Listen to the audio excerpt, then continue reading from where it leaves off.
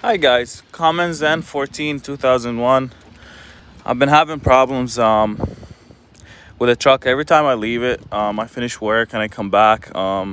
Next morning it's hard to start. It will start, but it just feels like it's killing the starter down here. So I figured my problem is the check valve that is letting fuel back to the tank. It shouldn't do that.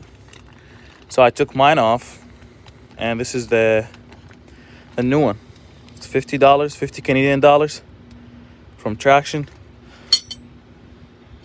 You need a socket to take that one off. You take this line off first, and then you take the other one with a socket, the one inside, which is the check valve, which is right here. And we're gonna put the new one in and see how it goes. Thanks for watching.